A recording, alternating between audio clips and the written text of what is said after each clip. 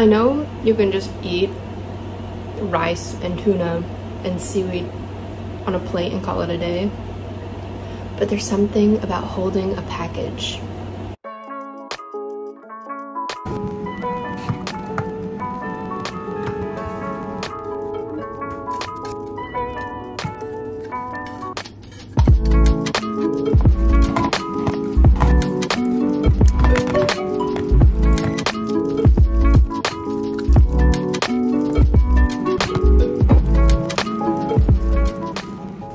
Mixing salt and water and using that to coat my fingers before touching the rice so it won't stick.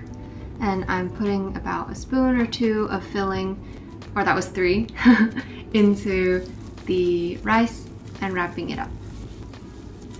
And now I'm trying to mold it into a triangular shape. When you've shaped all the triangles, you can start wrapping the bottom with seaweed. So since my seaweed was not perfectly sized, I would wrap a little bit and then rip off the end. Don't worry, I saved the ends for later.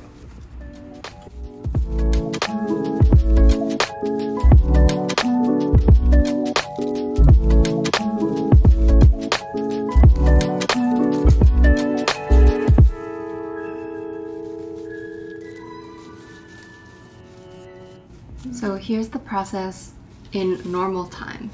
I'm unwrapping the rice ball and then I'm tucking the seaweed behind,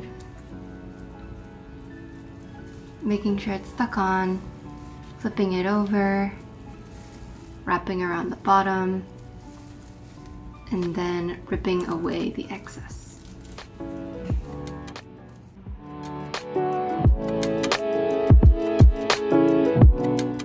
I have leftover tuna filling and the seaweed that I ripped off, so I'm just gonna consume.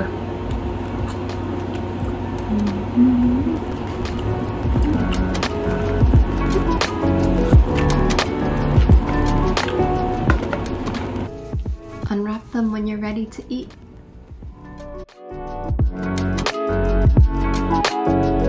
Cheers.